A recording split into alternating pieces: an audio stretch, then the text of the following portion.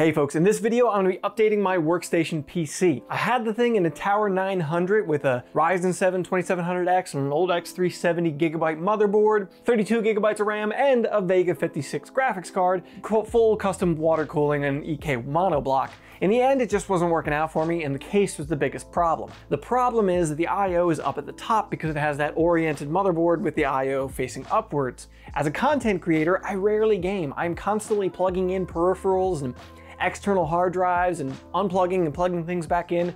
I ended up leaving the top cover off of the thing almost all the time. As such, it's time to go back to a more traditional case design, and I'm going with something a little bit smaller that'll allow me to move it around a little bit easier as I look for new office space. The case I chose for my new chassis is the Lian O11 Dynamic XL. I looked around at various other case options on the market, and a couple of them spoke to me, but nothing quite like the Lian did. I like a white case right now, don't know why, that's my aesthetic at the moment. This Lian case is going to allow the water cooling that I need to be able to fit in there because I want to maintain the low temperatures and low sound that I already had with my workstation, and it'll allow me larger space for hard drives so I can add on for storage and backup purposes. Since I need this workstation back up and running, let's dive in and I'll talk about the specifications as we go and what I'm installing in this system. Now in here I am going to be running two EK SE360 radiators that I was running in my Thermaltake Tower 900.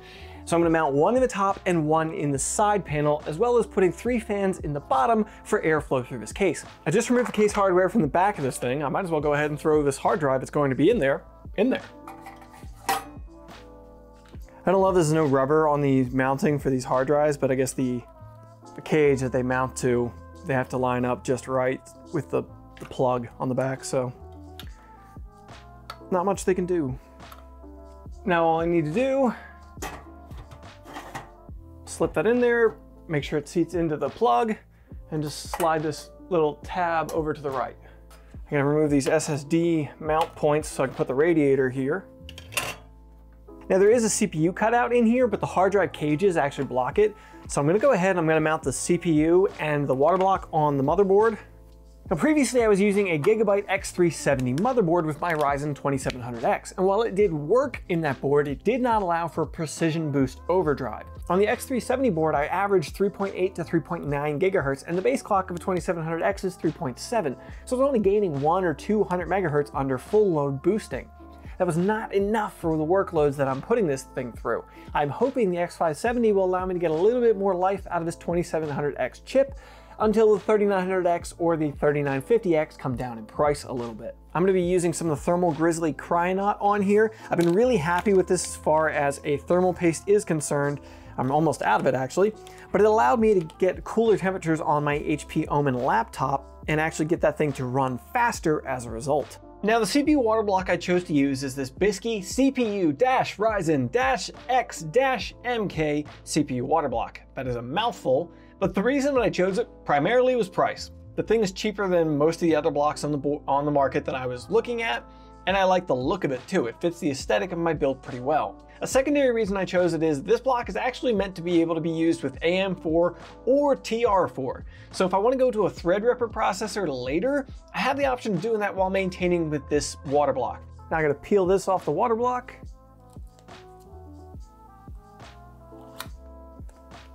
That's a nice looking finish on there.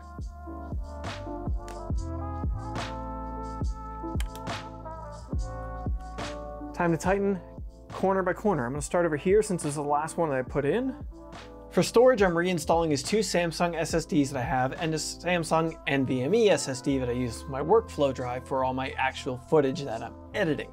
Installing the M.2 drive into the actual motherboard was a bit of a challenge here because this Bykski Waterblock takes up all of the exclusionary zone of the CPU. And the RGB connector comes out right over top of that M.2, which means that it actually comes outside of the exclusionary zone, really. Now it's time to get the motherboard mounted up in the case so we can continue to mount all of the other hardware and get ready for plumbing the cooling system.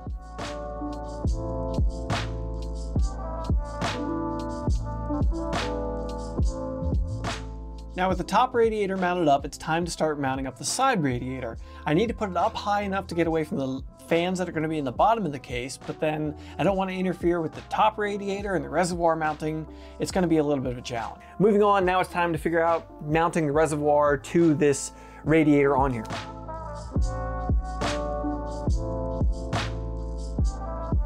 Getting this reservoir and pump combo mounted in here was a complete nightmare. It doesn't help that it's a 250mm, so I can barely fit it. I can't even fit a finger between this radiator on top and the top of the reservoir, but I got it in here. I had to make this weird little angle bracket and use one of the mounts because the mounts for this AlphaCool Res are just terrible. They're just awful. I don't think I'd ever recommend any AlphaCool products.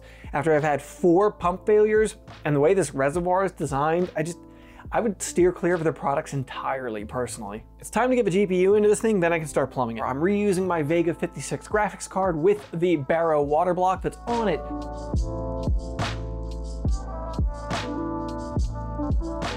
Now it's time to start planning the plumbing on this, and I've only got so many fittings. I didn't order things specifically for this. I'm just using whatever I had, so hopefully this doesn't end up a mess.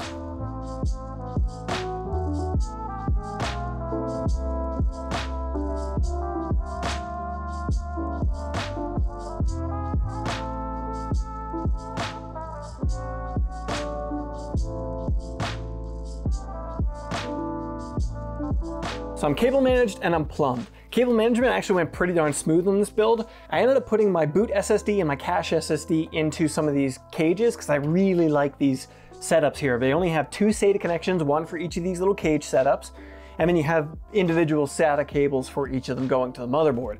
I don't know if you can see this here, but this panel doesn't want to stay in place until I screw it in place. That's not because of the cable management behind it. I thought I did a decent job of that. It's actually because my power supply is hitting right down here at the bottom. I don't know if I could loosen the power supply and move it a little bit, but I don't really see a need to. Once I put some screws in here, this should be fine. I just want to see how this looks. Bam. Now it's time to fill this thing, and I just want to show you how tight this lid fits in and out of here, but it just fits in and out of here. For filling, I'm using EK Cryofuel Clear Concentrate and plain old distilled water.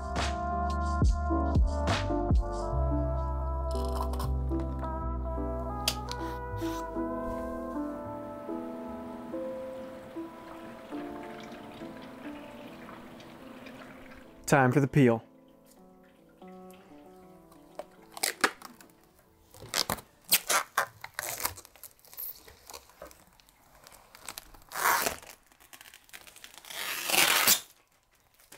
And I failed to realize that there's protective film on the inside too. All right, folks, time for some glamour shots of this thing, even if it is a soft tube build. Then we'll discuss performance numbers, and I'll actually discuss things like why I'm running a soft tube build. Let's go.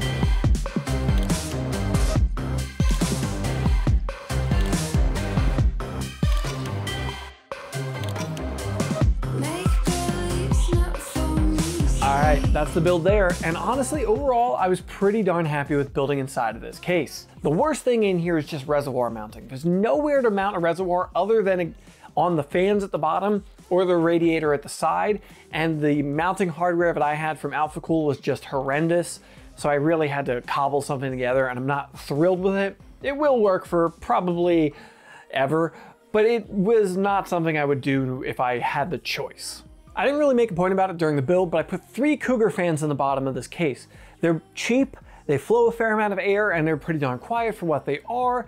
They're just ugly, ugly orange. So that's why I put that grill, white grill on top of them. I'll probably change those out eventually to something that looks a little better in this case. Now, as far as the Bykski Waterblock is concerned, versus my EK block that I had on there before, this thing isn't cooling as well, but there's a thing we're going to discuss in a moment that might be the reason for that. I wish the RGB wire came out somewhere else, but what are you going to do? Overall, I'm pretty happy with it, especially for the price. I would recommend it. So find a link to that in the description down below. Now let's talk about performance numbers. Something I didn't realize going into this is that Precision Boost Overdrive on an X470 board with a Zen Plus processor doesn't work. And from what I'm seeing, that just seems to be the case. X570 isn't backwards compatible with that functionality on Zen Plus. Why that is, I don't know why they would take that functionality away, but I'm not needing it either. The Asus X570 board that I have in here is definitely boosting far better than my X370 board was. I'm getting much more performance out of this processor than I was in the previous setup. Previously, when I was working in Adobe Premiere, which is my primary workflow situation, I would get like 3.8, 3.9 gigahertz boost clocks out of this thing, maybe a 4 gigahertz once in a while. Now on the Asus motherboard, I'm getting more like 4.2, 4.3 gigahertz, even above that. I'm really impressed with that. I'm happy to see that happening now. It means I'm gonna get more life out of this processor, and I can wait till there's a sale on 3900 or 3950X to upgrade later. There is a problem though. While I am boosting great, the Asus motherboard, as so many people have said in so many other videos, it pushes way too much voltage. I'm seeing upwards of 1.5 volts while I'm working on this thing, and that is just too much for this Ryzen processor, and it also means that my temps are spiking up. Previously on my EK block setup with the X370 board, I would never get over, say, 51, maybe on a hot day, 55C. Now I'm hitting up to 70 or more while I'm just running Cinebench, so I need to work on tuning in the voltage settings here. The only benchmark that I actually ran here was I did Cinebench before and after run. With the X370 board set up with the same 2700X and the EK Waterblock, my temps were much more managed, but I scored this on Cinebench R2. Now with the new X570 board and that new Bykski block, my temps are up quite a bit, up to about 70C, but I'm scoring this with Cinebench. I've picked up like, I think 300 to 400 points in Cinebench right there. But that aside, I'm seeing much better boost clocks when I'm actually working in Adobe Premiere where I need it. I feel like my warp stabilization running, the analysis is working better. And it's amazing, I'm working on the same processor and only a few megahertz higher boost clock, but the thing is definitely working smoother than I was before. I'm quite happy with the upgrade that I've made here as far as performance improvement is concerned. That motherboard change reinvigorated this processor to be a better processor with only changing out the motherboard.